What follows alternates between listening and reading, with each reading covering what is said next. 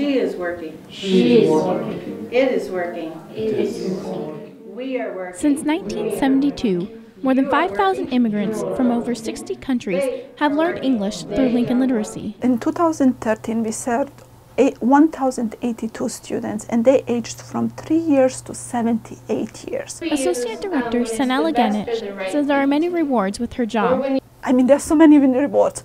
Students that go through our classes become U.S. citizens, and they vote for the first time in their lives. But Lincoln Literacy means so much more for Ganich.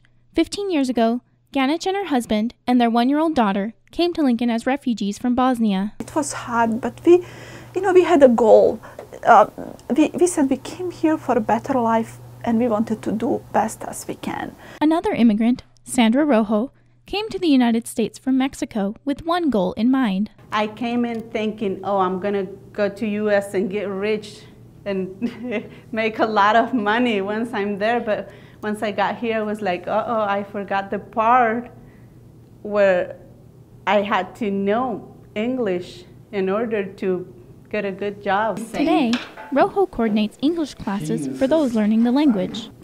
I always think about Lincoln Literacy giving freedom to our community and a lot of other communities. Helping the community is what Lincoln Literacy is all about. For NewsNet Nebraska, You're learning. That's good. I'm Rebekah Sutter.